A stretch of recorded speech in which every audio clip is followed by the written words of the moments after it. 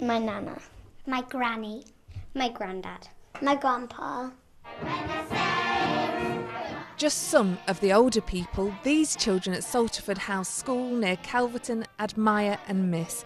But thanks to a pilot project in Nottinghamshire, they're now forging new relationships with care home residents in Ruddington. It's a 5-week project, and the children have been learning about the needs and the different illnesses, etc. of elderly people, but also preparing the activities so that the care home participants can take part and get the most out of those sessions. We've planned dances, singing and colouring and different activities that they can join in with.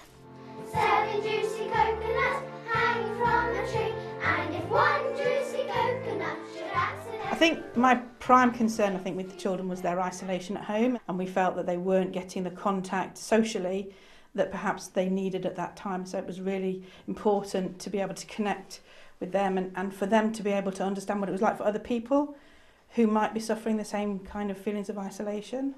For both of these groups, the impact of the pandemic has been huge. But today, at this carnival of learning, together they've created a little bit of joy. Happy that we get to make other people happy. It's nice to make people smile.